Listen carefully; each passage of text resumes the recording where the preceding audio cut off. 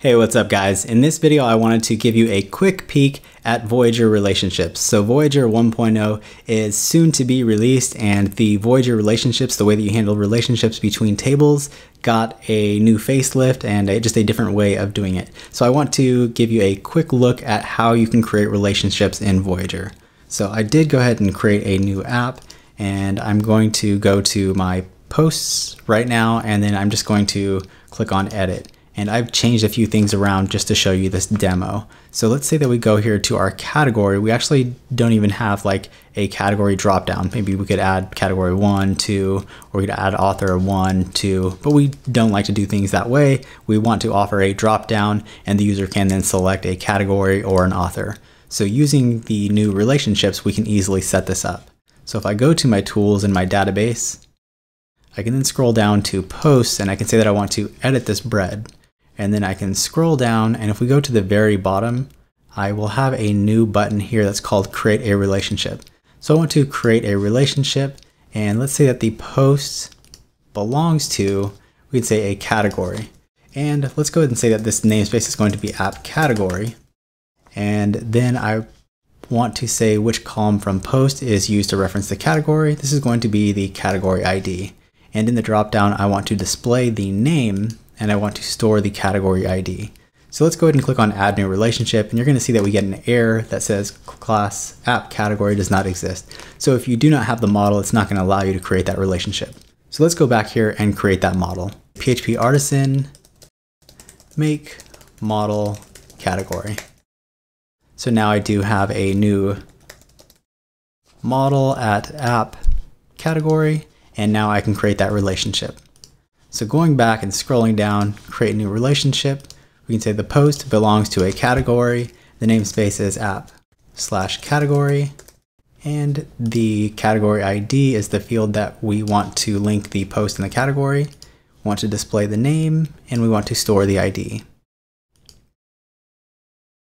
So after I've clicked on add new relationship, we then get a message that says successfully created new relationship. So then we can go down here and we can see that we have this new relationship, and we can actually drag this up anywhere that we would like this to be. So I'm going to go ahead and just store this where the category underscore ID field normally was. So let's see, that should be up here. So we have excerpt and category ID. So I'll put it right there. And as you can see, we can then specify we want this to be in the browse, read, edit, add, or delete sections of the bread for the post. And then we can click over here to open relationship details, and we can change any details about this relationship if we would like. So let me go ahead and scroll down and just save this. And now going back to my posts, I'm then going to click on edit a post.